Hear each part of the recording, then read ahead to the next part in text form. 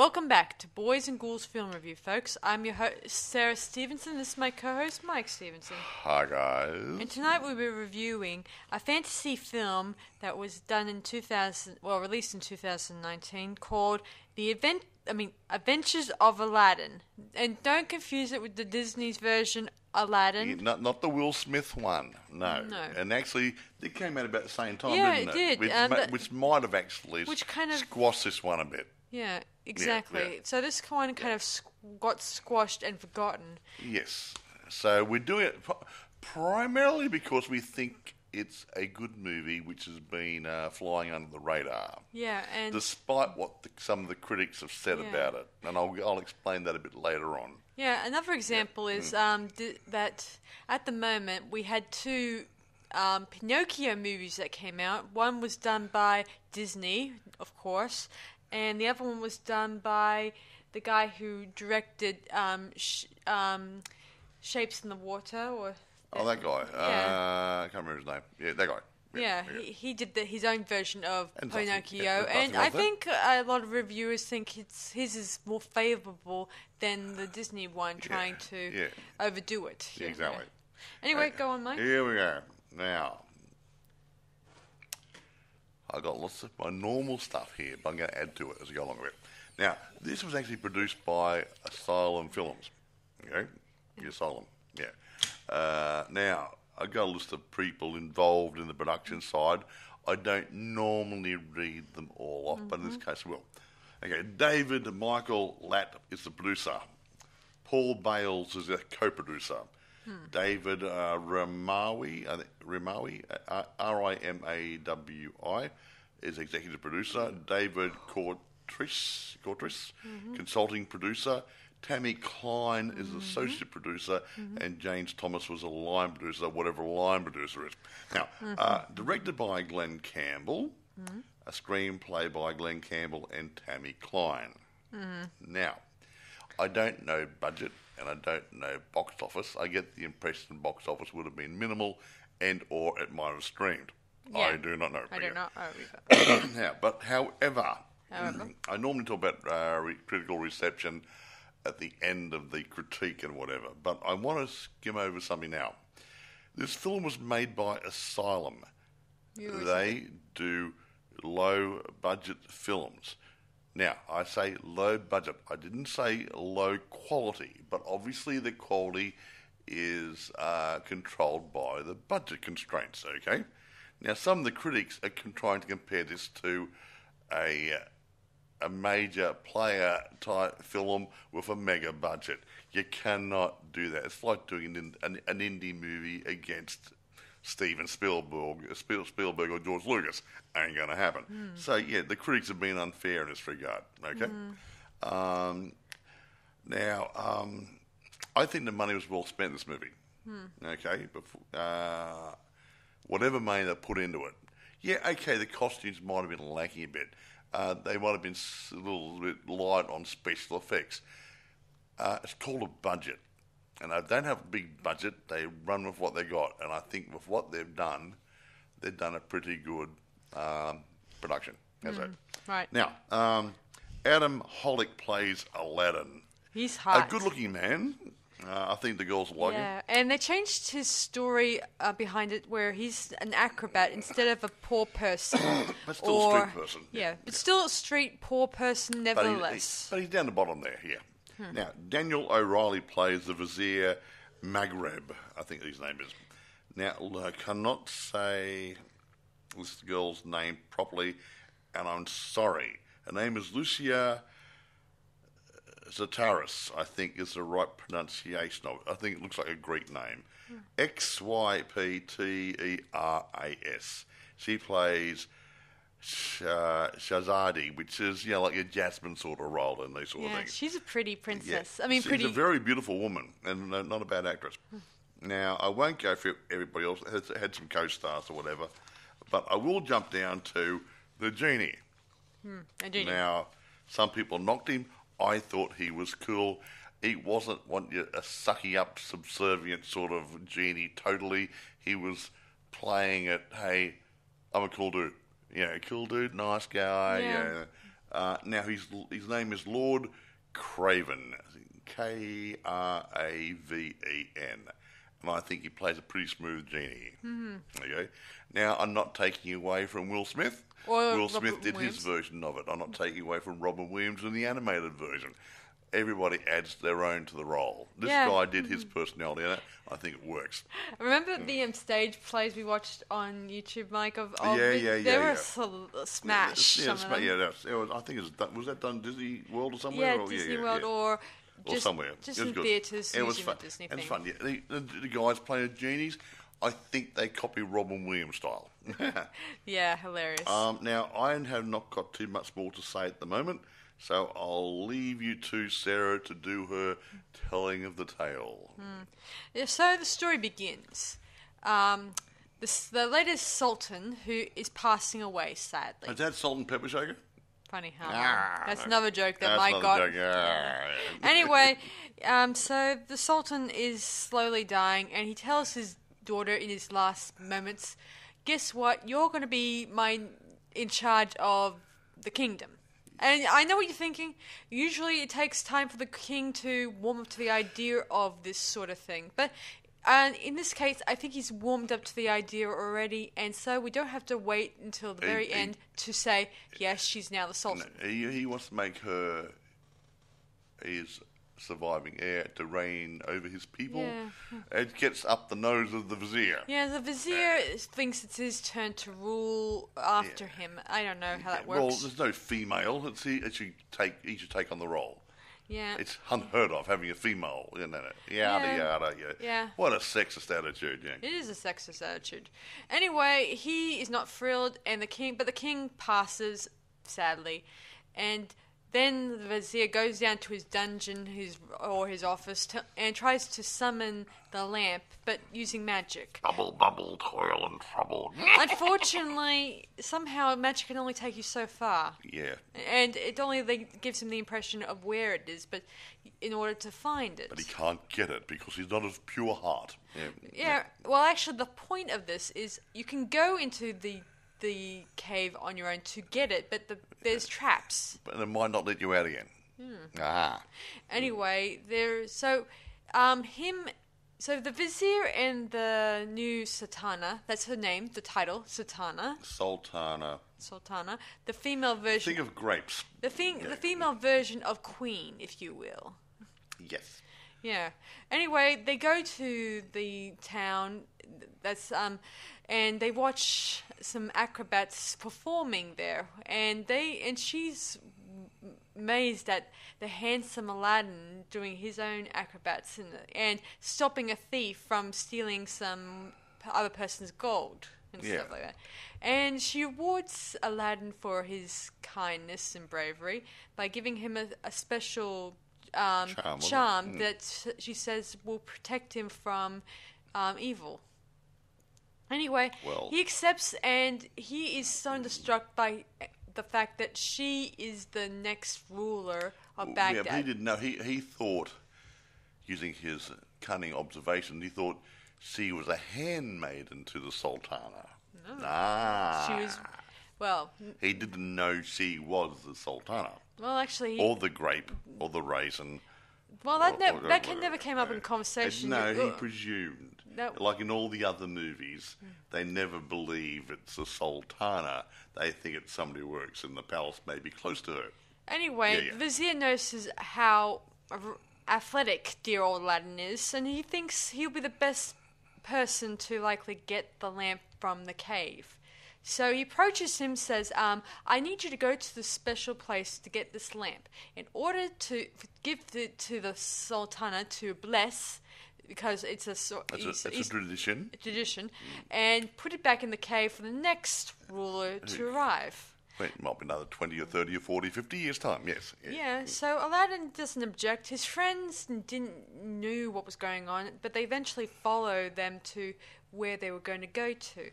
They come to the cave, Aladdin and the vizier, and the cave opens up, and Aladdin is given a special rope, and let me see, what was the other thing?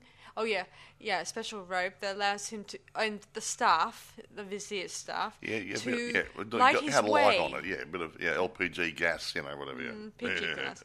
So Aladdin enters. He confronts some many different obstacles, including fire and lava and stuff. He eventually gets across it, no problem. And he soon comes across some hologram images of the lamp. At first, most of them come off as cheap fakes. No, they're not fakes. They're just holograms. They're not substance. So you try to touch them, they disappear. You had to find the real one, otherwise you'd run out of time. Yeah, soon enough, he uses the light on the staff to light his path and light his way through the fake lamps, and soon found the real one. And of course, the place begins to rumble. As soon as you touch the real one, the place started to fall down around his ears. Yeah. Aladdin quickly tries to dart his way through the place with no problem until he gets to the entrance, and the vizier tells him, "I'm taking this, and I'm going to be the new Sultan of Baghdad." Ha ha ha ha! Evil laughter. And then he kicks Aladdin into the cave. But somehow, during the kicking, Aladdin ends up kicking the lamp from the vizier's hand into the cave too. It fell in the cave with him. Yeah. Funny that. And the cave's entrance kinds of seals up. Mm-hmm. And the vizier is yelling, "No!" Yeah. Yeah, pretty much. Very good. And Aladdin eventually awakes, and he sees that he's trapped, but he sees up above him a hole in the roof. He was able to use a special rope and get himself out of there. And his friends eventually arrived. They're all thinking, "Oh, we've lost Aladdin. Oh, boo-hoo-hoo." It's like the time when Indiana Jones went over the cliff and everyone's going, "Oh, poor Indiana Jones," and he appears out from behind them. Yeah. What are we looking at? Yeah. Yeah, I remember one of the guys saying, "I'll miss him because he owes me some money." I love that joke. Yeah. It's hilarious. Anyway, Aladdin approaches them and tells them about his brief encounter with inside the cave, and they're curious about why this lamp. And they say that he explains the story the vizier tells him.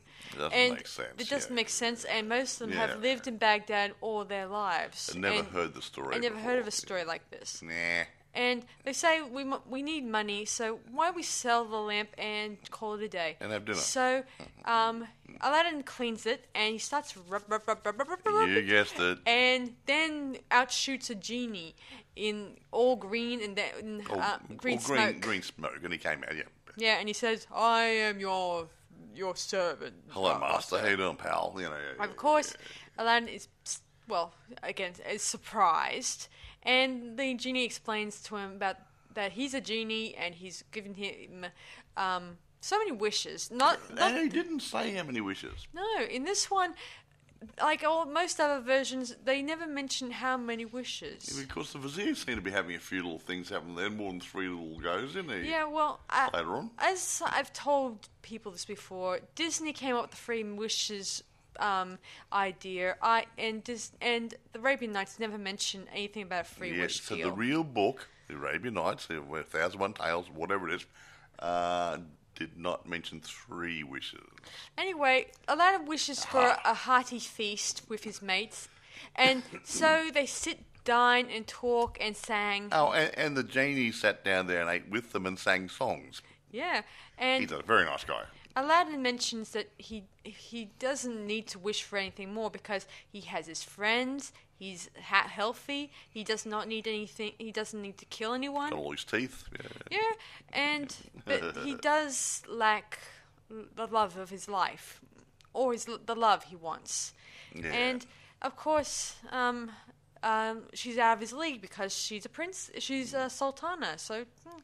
But the genie says, "Fair enough, I can turn her into a peasant. That way you'll be both equal." But Aladdin says, no, don't do that, because I don't want her to be turned into a peasant because against her will. Yeah. It's not really right. It's only it's unfair. Yeah. And very sexist too, Yeah, and he doesn't want to do that. So Aladdin said, "Make me into a prince," and all that stuff, and maybe then I'll be equal to her. And he says, "Fair enough. Get up," and then he gets him dressed in a nice costume. It's not too bad. He said, "Yeah, not bad." Yeah, and they eventually have a very big beautiful castle. Your mansion, castle thing, whatever. Yeah, castle. Yeah, it's a beauty. And anyway, pretty nice. His friends like it. Yeah, and now they need to bring the princess there in hopes of wooing her to like him. Oh, that reminds me. The genie also changes Aladdin's appearance slightly. Yeah. He doesn't change his looks, but he changes how people see him. Huh. Yeah, that's what I was saying. Yeah. Yes. So he still is him, but it's like an illusion. So look at him; they see a slightly different face. Exactly so. So she won't recognise him as the what do you call him, gymnast or whatever you want to call him, the acrobat guy in the marketplace. Yeah. Anyway, then Aladdin suggests to the genie, we will invite the Sultana to come in for a visit.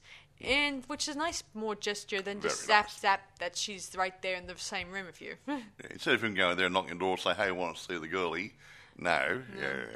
Anyway, so she's invited, and it's pretty clear right from the get-go, before she even gets invited, she's already taken in by Aladdin. Oh, he's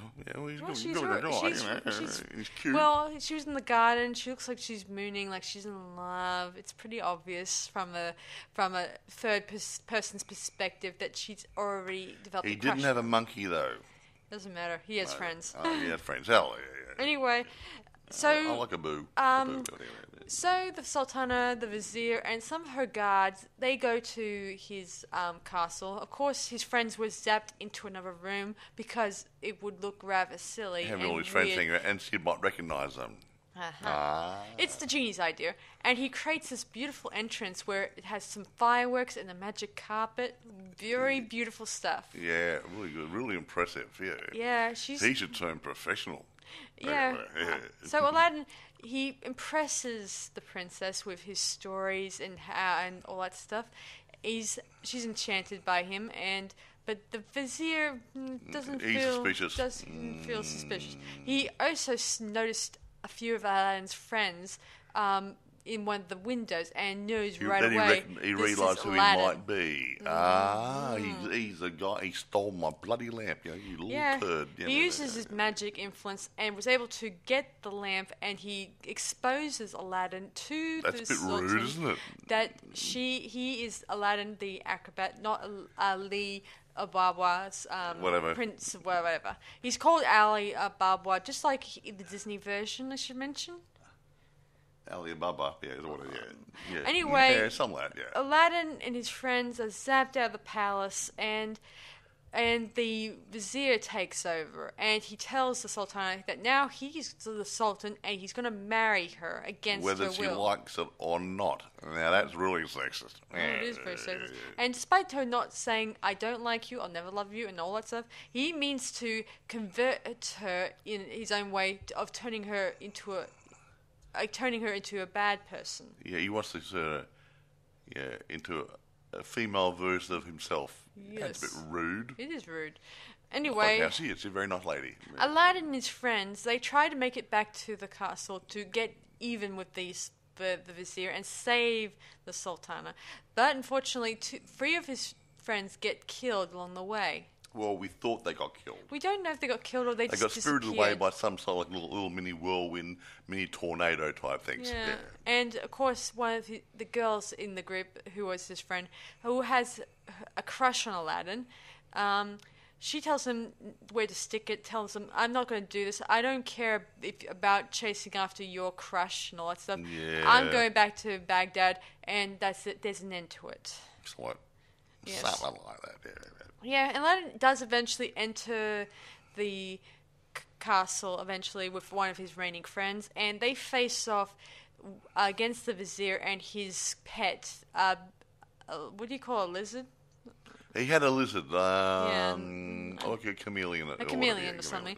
And I know what you're thinking. Why isn't he not having a parrot around? Well, they probably changed it. Yeah. Anyway, he turns into a giant dragon of sorts, and it starts. He made a huge dragon lizard thing out of it. And he starts attacking both Aladdin and his last friend. Well, I should say, 2 of his friends get caught up in the tornadoes, but his last friend gets torn apart by the dragon. Did he get burned up? Yeah, burns to cinders. He became a crispy critter. Yeah. Yeah. Anyway, Aladdin eventually tries to fool the vizier, try to make out he's given up, but Aladdin continues the fight and all that stuff, and tries to save the Sultana. Eventually, his old friend returns, and Aladdin was able to defeat the vizier by breaking the lamp, so that he no longer has any power. No one. The genie was linked to the lamp, so once there's no more lamp, the genie doesn't have to do anything for anybody. Yeah, this causes the castle and everything around them just disappear, and then Aladdin faces the vizier off in a one-on-one, whatever, and eventually the vizier was going to get Aladdin killed, but then a huge wind blows him off the cliff.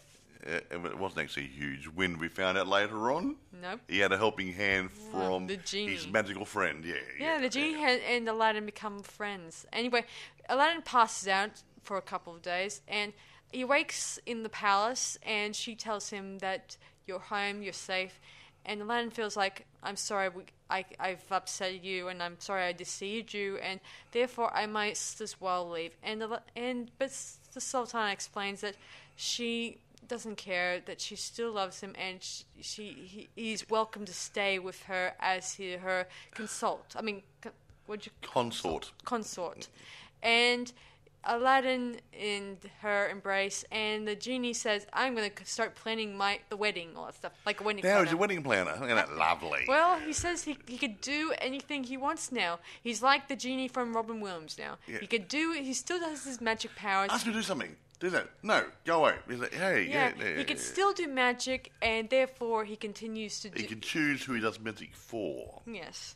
And he still sees Aladdin as his best friend, so he's willing to help out the wedding. Make him a nice wedding, Then the story fades out. The end. Good night. Yeah, anyway, I do think this one's not too bad, in my opinion. I just thought the actors were pretty interesting. No, the point is, Asylum is a smaller studio by the sounds of it, okay? Yes, it sounds However, like got a very limited budget. Mm-hmm. Okay, so what they've done with their money is tried to make the best production they could. Yes. There you go. So no matter what the critics say and the informal critiques done by the paying public, I'll go through a couple of those in a different way. It was unfair. Because you cannot... It's sort of like saying if you got a NASCAR, for argument's sake, high-powered car, and you're trying to compare that to a pair of roller skates. There's the different category, okay? Now, the same as this. This here, low-budget movie, done with what they had. And what they had was a good director, good actors.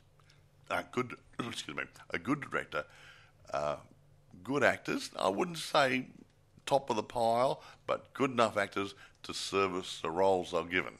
Okay, Aladdin looked really, really good. So you got a bit of eye candy there for the girls, and the princess Sultana, whatever. She looked pretty hot too, so there's some eye candy for the guys. The story was the same sort of stuff of Aladdin, but obviously a new twist on it. Yeah, trying to make out Aladdin had more than one friend. The genie bit was quite different, not straight out of the box like all the other ones. So, everything worked good, but it just wasn't an A-movie type, top of the pile type A-movie, even though it's probably pretty close to an A-movie. And I wouldn't call it a B-movie. It's better than a B-movie, but it's not a top of the pile A-movie which had a huge budget. So, that's the problem. So that's why I'm not going to go for the critiques per se, but the main critics who reviewed it weren't even the main ones in your main magazines. Not in your varieties, not in New York Times. They haven't even done a critique. It's just been the independent guys like what we do. And that's a matter of taste. So that, to me, as far as I'm concerned, their critiques don't hold too much bloody water. If you don't like something, you're going to bag it. Now, the individual ones, a lot of them said, it's a load of crap. You know why they said it was a load of crap? Why? Because when they went to buy the day, I think they bought the wrong movie. They thought it was a Will Smith movie. And they said, I didn't like it. I wanted a Will Smith movie. I bought the wrong DVD. This one's crap. So, and that was their critique on it. Hello, you're stupid enough to buy the wrong DVD. Don't blow this one out of the water because you bought the wrong DVD. Yeah, that's that's where I remember seeing a comment like that on YouTube, and I've seen and it. this woman, I think it was her mum that bought her a copy of this movie, and she thought it was going to be the Disney version, but then when she's seen it, I guess she was a little disappointed. Yes, but the point is, Disney has squillions to use to make a good movie, where these guys don't have squillions. So, they've done a good movie. Anyway, I don't think there's anything wrong with it. I did think the comedy was different. The comedy's pretty good. And interesting. The extra characters added a bit of new flavour I have not seen in Aladdin yet. Yeah. And I do think that if it wasn't... it wasn't comparing itself to Disney so much, it would have come off some really good. See, Aladdin's been, I wouldn't say Aladdin's been done to death, but it has been made into many movies. And TV series? It's been done in animated film.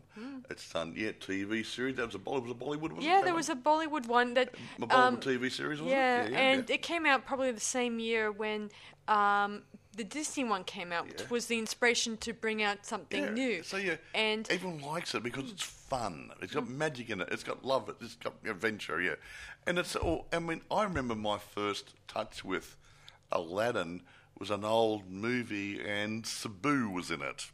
I remember. A little Indian guy who's very popular in Hollywood. He was in the Jungle Book, I think, the original Jungle Book, and he was in I don't know. I think it was called The Thief of Baghdad or something. The Thief of Baghdad. Yeah. And that sort of stuff. And he had genies and stuff, and these were great, And I mean, it's a good story. People like the magic. They like the genies. They like the interpretation of the story. Why not? Even Bugs Bunny did it. Yeah, true. Yeah, Cave of Treasures and Daffy Duck and... I remember. So poor old Daffy Duck, he got shrunk down to nothing. But the point is that it's a good story and people have got their own interpretations, and this is one of the interpretations. Yeah. This is not the first time I've seen a Aladdin version that gets mistaken for another Aladdin version. Well, they've done about the same time. I mean, when it comes out at the same time, it confuses the individuals what they're watching. Remember when we didn't do Towering Inferno, did we? No, did we? Yeah, we did. We did. When Towering Inferno was being in pre-production, this studio was going to make a movie, whether it's going to be called The Towering Inferno or whatever, but another studio was going to make a similar sort of movie, so they collaborated and made one good movie instead of having two movies come out with the same theme at the same time. Yeah. And I don't know, that's where the problem is. Sometimes one squashes the other.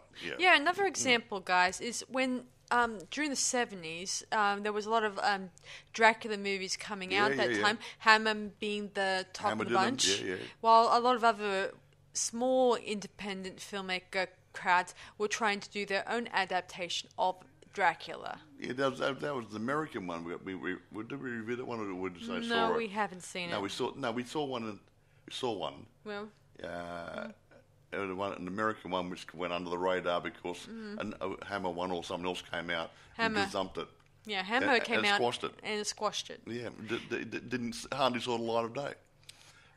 It wasn't the top movie, but it was a good movie. Mm-hmm. But again, no one knew it existed. So same with a lot of the other Dracula movies. Like there was one I think it was done in either Italian or Spanish. I'm not sure. Which, there was was called Dracula's Greatest Love. I think Italian or Spanish. I think it was Spanish. Yeah, and let me see. I think a number of other ones that came out before the 80s kind of either got noticed or just disappeared under the radar. I don't know. Depending on the popularity and the amount of audience members who watched it. Yeah. And timing's a big thing in the industry. As I often say, as Mike said before, timing is everything. If you release a kiddie movie,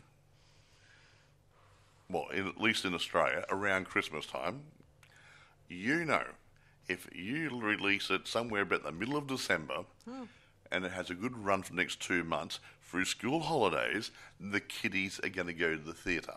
The mummies and daddies will take them there to keep them entertained, to get them out of the house for a bit. Now, other countries might do it like America has summer holidays, so they might do it in the middle of the year. They time it for the summer break, maybe. Another example, guys, is Volcano and Dante's Peak. Dante's Peak, similar they movies. both came out at the same time, and they were both volcano-related movies. Yeah, exactly right, Yeah. I think they're both good movies, don't get me wrong. Each was waiting for which one was going to get the most viewers or the most interested public. I like both of them. I mean, I like Tommy Lee Jones, and I like Bugalugs. Pierce Brosnan. Pierce Brosnan, and they're both good actors, and both storylines are totally different, and I can get enjoyment out of both movies. Yeah, and as I said before at the beginning of this podcast, I told you guys about the Pinocchio movies that came out this year, and both of them were seeing who will get the most audience members or the most interest when you think about it. And? Well, I think they said it's a toss-up, but I think it's not the Disney one that's getting the most audience members. Sorry, Disney. Because Disney is gone directly to Disney Plus. I'm not sure what's happening with the other one. It may have gone to mainstream. Well, it might be screening in theatres or Yeah, you can't deny a famous director getting his name out there. Yeah. Who was it? I told you. I mean, he's the guy who did the Shapes in the Water. Yeah. Well, I can't remember his name. I can't remember his name. That's all. Yeah. Anyway, you should have written it down. Sorry, I didn't think it was important in this review. We like to get the names right, because obviously we like to give accolades to the right people. Yeah. Anyway, I do think if there was good timing, maybe it would have gotten the praise the audience needed for it. If the Disney one didn't come out, this one probably would have fared better. But like I said, a lot of the negative critiques done by people, especially if you go on something like Amazon and look at the reviews there, half the people said, it was a crappy movie, I ordered the wrong DVD. Now, you ordered the wrong DVD and you got a movie that you didn't want to see. Yeah, I can see you not wanting it. Yeah, but don't bag it because you didn't want it. You ordered it. Trick to ordering, guys. Always look up the name of the actor. Yeah, open up the thing you're ordering and check the date, the actors, the director, maybe if it's there, and don't buy it unless it meets the right criteria. Yeah. If you just went ahead and just buy the thing. Oh, looks right, right year. Right year. I saw something the other day. Was it The Invited? I saw. The Invited. I was looking for it, and I was looking at something on one of my sites here, and it had another movie same year called The Invited, and it's a porn movie.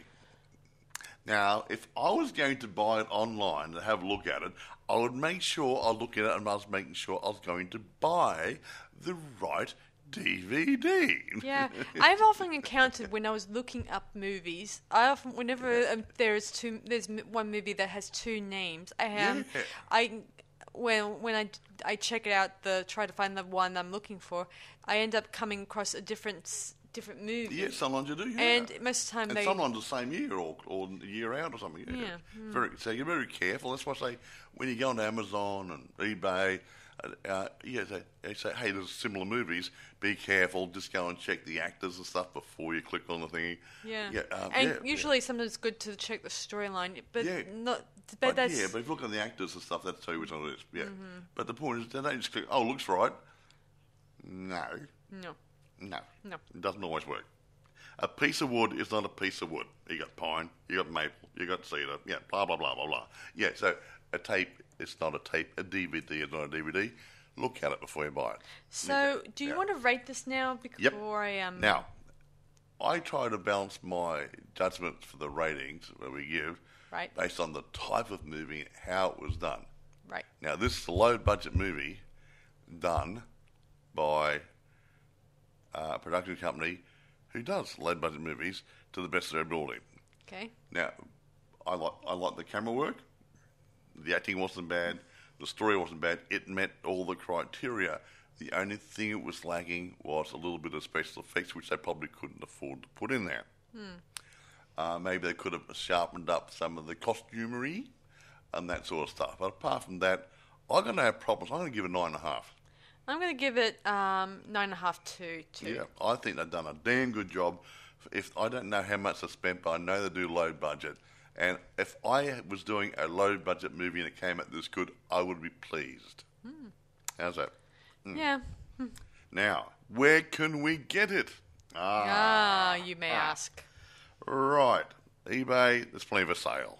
Yeah, not a problem. Amazon, you can rent it and you can buy it. You can also go on YouTube and watch it if it's available to you. Is it there, is it? Yeah, that's where I watched it first time to see for myself. Is it a good clean copy or is it grungy? It was a clean copy, I think, good, but I'm no judge on YouTube videos. Yeah, sometimes they compress them a little bit too much sometimes, and I mean, when you get at 300 something, whatever, that's not too bad, but sometimes a bit squatty down and a bit furry and pixelated in a big screen. So, but be careful, have a look on YouTube. But if you like it, buy it. Give the guys a couple of dollars in their pocket for a job well done. Yeah, they make it improve over the years. Yeah, I mean you can't make movies for free. But yeah, if you can get it as a legal download for YouTube, just get it. Yeah. Anyway, I can't think of anything else to say about this. I can't talk about production and stuff. I got no details. Yeah, I can't find any data. And you know what the old expression I always say? Data, data, data. I cannot make bricks without clay. That's Sherlock. Or straw. Yeah, so it's like Sherlock Holmes said in the story. So good movie. Look, if you like that sort of the Aladdin type movies, it fits in there quite nicely. Yeah, it's a fantasy adventure like all the other ones are, and I think it holds its own quite nicely. I agree. There you go.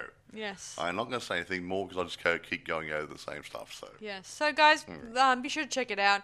Let us know in the comments what you think of this Aladdin, or if you prefer the Disney one, let us know which one you think is the most interesting of the two that you think is the best. Well, the Aladdin's better looking. Sarah said that, not me. Well, he's very crush-worthy. And he's a very nice-looking guy and fit. Hey. Yeah. He got a good bod and he got a good-looking face. The girls like him. He has great muscles. Yeah, muscles. Yeah, he looks good. Yes. And and the Sultana looks pretty damn good too. Yeah, for those who are looking for eye candy. Yeah, they're both looking good. Two good-looking people. Yeah. Yeah. Anyway, that's about it. But there's no monkey. There's no monkey. I'm annoyed. No pleasing some people. Abu. Where's Abu? I didn't see him anywhere. His friends come close. Oh, well, he had a few monkeys working with him. Okay, yeah. Anyway, that's about it for us, guys. So be sure to check it out and let us know in the comments what you think of those two Aladdin movies. Yes. All right. Ta-da. That's about it for us. This is Sarah Stephenson. And Michael. Saying see you guys around. Bye for now. Bye, guys.